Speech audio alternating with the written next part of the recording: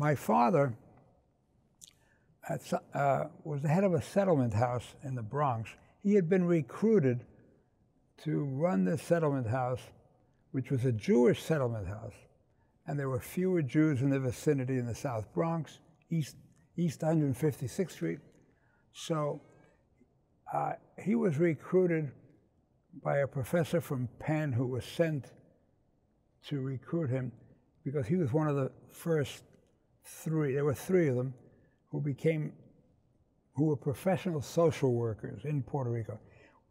My family had achieved kind of middle-class status in Puerto Rico, and they were both my parents were college graduates. I have my mother's University of Puerto Rico degree in my New York chambers. 1930. She was very unusual.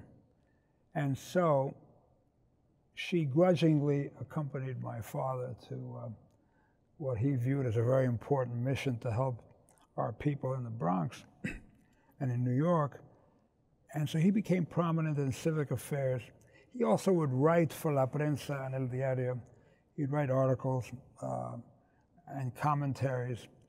The Puerto Ricans, the Hispanics, were so out of it politically and in the consciousness of the civic community of New York that these committees were never, as far as I know, headed by a Puerto Rican or a Hispanic person. It was literally a committee to deal with advice on the Puerto Rican problem. And I remember distinctly the name of the Mayor Wagner appointed his Yale College roommate, Edward G. Miller, who's a fine man. My father thought very highly of him. Edward G. Miller's claim to the chairmanship of this committee, well, he was a partner, I think, at Sullivan and Cromwell and then at Paul Weiss. Ed Miller had been born in Juncos, Puerto Rico, by coincidence. His father was an engineer in a sugar mill in Puerto Rico in the 30s, I guess, or 20s. And he was a roommate of Robert Wagner at Yale College. And that was enough. I mean, he was sympathetic, of course. And my father was vice chairman, but it tells you something that the Puerto Ricans had not, the Hispanics had not risen in visibility enough to even be chair of the committees on the Puerto Rican affairs. So that's an important and now largely forgotten episode in the history of New York City. It was Governor Piñera who appointed my father to go from the settlement house to to a new office that was established, the Government of Puerto Rico's office in New York, because they needed to have somebody speak for the Puerto Rican government, it was thought. And my father became the first head of that office. So he was in the middle of the back and forth, and he would write articles in English and Spanish explaining. There's a booklet that I have in my office, which I've shown to my law clerks. It's entitled La Familia González, and the title suggests that they arrived in New York just like the Pilgrim Fathers. So there's an attempt to sort of say, no, we're just like all the other people who came here. Calm down, don't get excited. So that was part of my father's job. And in 1950, when the nationalists there was an uprising of sorts in Puerto Rico. There was an attempt on the life of President Truman by Puerto Rican nationalists. They threw bombs into my father's office at the same time in New York. Happily, they did not explode. They were duds. So it was a tough time among Puerto Ricans and between Puerto Ricans and the general community. But even though it's New York and you would think there'd be great national visibility, there was nothing in terms of of national consciousness. But 1960 is a watershed in Texas and in California for the Mexican Americans. And along with many other leaders of the Puerto Rican community, my father became part of the Viva Kennedy clubs. Now, the only significance of this, in my view, is that in 1960, the Hispanics are barely visible nationally. It's hard to believe, but I have in my office an invitation to my parents to the inauguration of JFK in 1960. And it's from Angier Biddle Duke. Let me repeat that name. Angier Biddle, B-I-D-D-L-E, as in the banking family in Philadelphia. Duke, as in the tobacco family in North Carolina. My father used to refer to him as Bidel Duke. Bidel Duke. Now, Bidel Duke, this invitation to my parents is to attend the inauguration and to meet other representatives, quote, representatives of the Latin American community of the United States. Because Andrew Biddle Duke was JFK's campaign manager for the Hispanics. There was a campaign, for the first time, there was a national campaign which included some concern about this community which was barely visible, and it was headed by Angier Biddle Duke, who was a fine guy, by all accounts, and who was married to a Salvadoran woman whom my parents would celebrate because they could speak to her in Spanish and all of this. But Biddle Duke, as a result of his work with the so-called Hispanics, Biddle Duke was named by JFK to be Chief of Protocol of the State Department of the United States. A very important position, very visible, but he was there, in effect, because he had headed the Viva Kennedy Club, and he had organized for the first time the Hispanic community of the United States. But they still were disparate, isolated groups isolated from each other. There was no communication to speak of, except perhaps through AP stories or UPI that might be carried in local Spanish language newspapers. Culturally, you have to remember the Hispanic community, again, we're talking about Puerto Ricans, unavoidably, until the 1970s, when you said Hispanic in New York, you're talking about Puerto Ricans.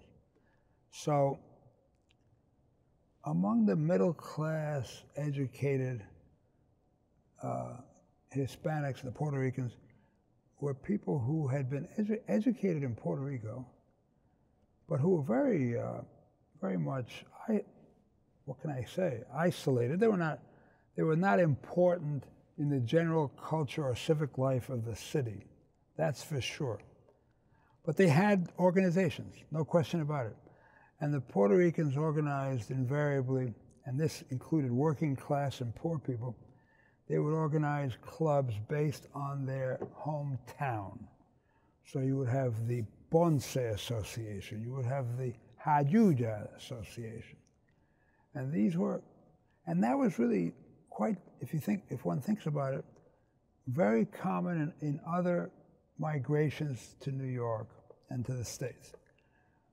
Among Jews, for example, there were all kinds of associations at the turn of the 19th century based on the community from which these immigrants had come. And the importance of these groups is that before there was a social safety net, or a very modest one, these groups, these hometown groups, were organized for self-help. They would help their neighbors and friends, family members from the same town, from Humacao, from Fajardo. from San Sebastián del Pepino. That's how they were organized. And they would be photographed in El Diario as having a meeting somewhere in some restaurant. And you'd see 20, 25 people smiling who were meeting to discuss things. So these were self-help organizations by and large. The Puerto Rican Day Parade, like all of these parades in New York based on ethnic affinity, these are ways of announcing to the general population. They serve a lot of different purposes. One purpose is, we're here. Don't look now. If you look down Fifth Avenue, we're here. So it's an announcement of the group's existence, whether it's the Pulaski Day Parade or the Steuben Day Parade, the Columbus Day Parade. So those are acts of affirmation, civic affirmation. And I attended many such parades with my father, just to watch them. I was always struck by the fact that the Puerto Rican Day Parade, the first marchers were the policemen, the Puerto Rican policemen, including Puerto Rican mounted police. So you'd have these 2 or 4 or 6 mounted policemen would lead the parade to the great cheers of the crowd of Puerto Ricans on Fifth Avenue. And I always used to tell my friends, my non-Puerto Rican friends who came with me, that the next time somebody tries to explain to you what the Puerto Rican view of policing is, remind them of who led the Puerto Rican Day Parade. This is not a community which is hostile by definition or otherwise to the police. All right, so let me turn to the two of you. I would love for both of you, Judge Irizarry and Judge Reyes, to say a little bit about how your families came to the States, because one of the real benefits of this panel is that we have a nice distribution across generations of Puerto Rico or Hispanic life in New York. So I would like, let's begin with you, Judge Irizarry. Thank you, Judge. I've been fascinated by your discussion about what it was like coming to New York in the late 1940s. My father had come as a teenager in 1946. I think he was 19 years old, and actually a little younger than that. And he just remembers the big blizzards and the snow and not having enough clothes to wear, and didn't like it at all. And went back to Puerto Rico. I bet. And wound up getting drafted for the Korean War, but the GI Bill allowed him to get a high school education in Puerto Rico, and he married my mother, and in 1955, after I was born, they came to New York with me. So we settled in the South Bronx as well, in what was called Banana Kelly. And we had a lot of people from our hometown. And what you said really struck home, because most of the people from my hometown were sugarcane workers. They were agrarian, by and large. We came from the mountain towns. We were jibaritos from the mountains. And by and large, most of us lived in the tenements and were pretty poor. A few who were slightly better off lived in housing projects, which actually weren't so bad at the time. And like most immigrant groups, there are the one or two that come before who set the stage for everybody else and who help everybody else get a job, get the kids in school, and so on. And for us, that was my mother's oldest sister, Maria.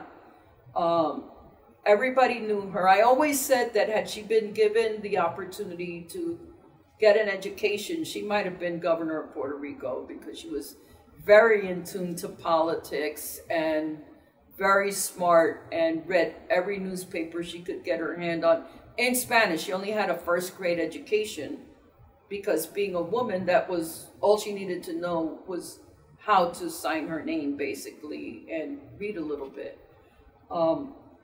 My mother was unusual because she got to finish high school because her older brother paid her way to finish high school. And most women did not get to go all the way to high school, much less college, like your mother. I attended public schools in the neighborhood. Some of them were really pretty bad. There were high crime rates in the schools that I went to. But thank goodness for gifted programs. And so I and my siblings were able to do fairly well in school. We did go up in the world by moving to the housing projects. We were the first families to live in the housing projects in what was Morrisania Heights in the Bronx, and actually not far from Melrose House. We were on 167th Street and Webster Avenue, which was maybe about 11 blocks or so from where Melrose House was. Most of my mother's side of the family tended to stay in the Bronx. My father's side went to Brooklyn. Some lived in the Marcy houses. Some lived in Bushwick. A lot of them lived in Bushwick and in Greenpoint and in Williamsburg, Los Sures of Williamsburg. And my mother's family also moved to the Lower East Side. And it was a funny thing how children view things, because when we would go visit my family in the Lower East Side, those tenements were much older than the ones that we lived in. And some of the families were larger than ours. There were 6 kids, 8 kids living in a 2-bedroom house. And I would come home and I would tell my mother, gee, our family, our relatives are so poor. And she would laugh and she said, what makes you think that we're rich? And I said, well, they're poorer than we are because of the way that they live. But we suffered from lack of hot water, lack of heat, and all of that when we lived in the tenements. And but by the same token, there was a strong feeling of community there, a strong feeling of community, and the men would gather and play dominoes on the corner in the corner bodega, and they would discuss the themes of the day, and surrounded by people from the neighborhood, there was a feeling that there was at least one place where we belonged, even if when we went to school or you went to the workplace, you didn't belong. And I remember my mother working in a factory, and while she could read and write in English because she studied in English in the schools in Puerto Rico, as did my father, speaking it was a challenge with the accent. And she would come home in tears because of the abuse of the factory foreman and so on. And my father worked as many jobs as he could, sometimes 3 jobs at a time, just to make ends meet. So economically, it was a tremendous challenge. The gift was civil service and the civil service exams, and the ability to take the exams for the post office. My father got a job with the General Services Administration. He was a green shirt. At the time, GSA was not specialized the way it is today. Every department wasn't specialized. And so you had to be a jack of all trades, basically. And he wound up driving big rigs and doing everything, doing janitorial work, doing electrical work, doing whatever he had to do within GSA. Yeah, I was going to ask, all for the federal government. All for the federal government, including making deliveries to the Emanuel Seller building, the Brooklyn Eastern District Courthouse, where I had the honor of having you swear me in at my formal induction. So it was the access to civil service, and again, he learned about that through the family members who came here first, right? So they learned about it, and they were the ones who helped us get jobs and helped us maneuver through the school system. They got here by plane. I think it was something like an 8-hour trip on a plane that my father said was held together by rubber bands. He said it sounded like the thing was going to fall apart any second. And they wore their Sunday best and brought their own food onto the plane, fentanyl and everything else that they could manage to get on board. My father's family came here a little bit before both of yours. My grandfather and grandmother came to New York when they were in their preteens. They were both there. He was born in 1914. She was born in 1915. So they came here fairly young. And in fact, my grandfather, he had 9 sisters, 2 of whom were older than him. The rest are younger than him. And all the ones younger than him were born in New York. And so they first came to Manhattan. They hailed from Santurce, both of my grandparents. And they came to New York young, lived in Manhattan, met in Manhattan, started their family in Manhattan. And then in 1944, 45, they moved from Manhattan to Brooklyn into the then brand new Fort Greene projects. And a similar story to your cousins in the tenement, to a 3-bedroom, which for at that time was pretty big, bedroom for my grandparents, bedroom for my aunt, my father's the oldest of the family. She got her own room, and then all the boys, 5 boys, went into 1 bedroom with could fit only 2 bunk beds in it, and so one of the brothers the youngest one had to alternate beds each night. But so we've been here for a while. I'm now, I guess, 2nd generation Puerto Rican. And of my father's generation, none of them went to college until my aunt. She graduated from University of San Antonio at 70 and got a master's degree at 72. My father,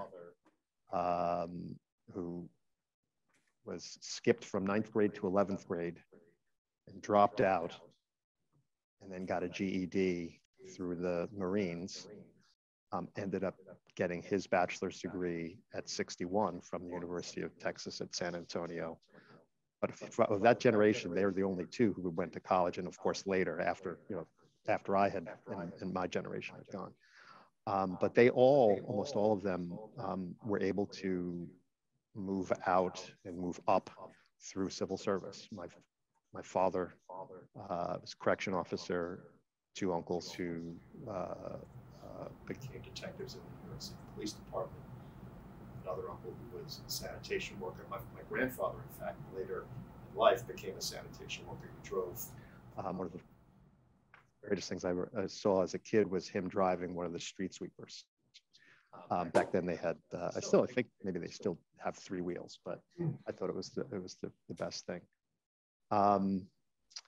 So yeah, we were here early on, relatively early on, but they never lost their home, their birthplace.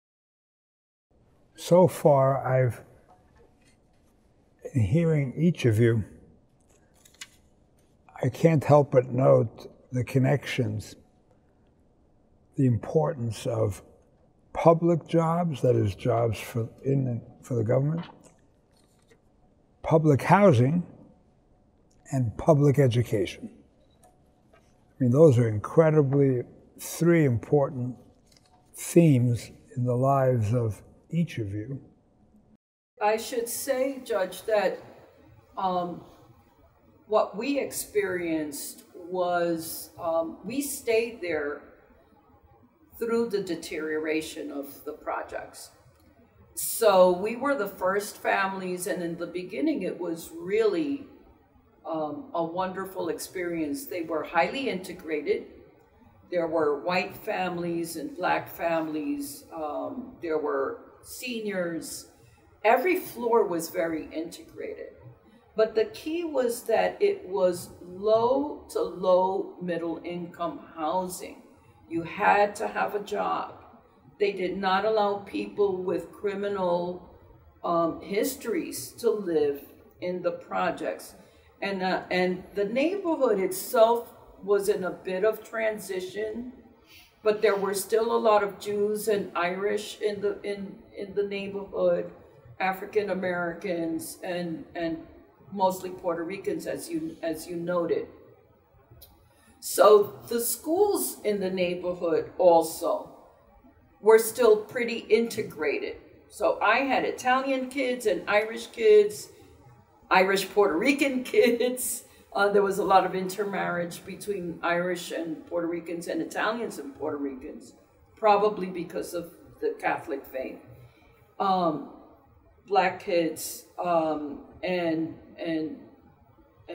as I said, Puerto Ricans. So those were and some Jewish kids as well. Some of the housing that one of my father's younger brothers moved to in the Marcy houses, it was not so great at the time that he moved in. They were not first families moving in there. But I can tell you that by the time I was in junior high school, we moved there when I was in elementary school. When I was in junior high school, things were changing not for the better. And after a while, it was a daily fear leaving the house as to whether you would make it back alive, or without being robbed, or without being raped, whether the elevators would be working. We lived on a 16th floor. That was not a happy experience. When I was in high school, the gangs moved into the area. And by now, most of the whites had left. They had gone to wherever they went to, suburbia, or wherever they went to. And I have vivid images of looking out our window. We looked onto the avenue and seeing whole hordes of Savage Skulls turning over public buses. And it was a pretty scary experience. But we persevered through it. I mean, we did sort of isolate. You were prisoners in your own home. But at least for me, it inspired me to want to do something to change the plight of my community, that they should not have to live like that. And what can I do to make the lives of people in my community better? And so that was part of an inspiration to going into the law.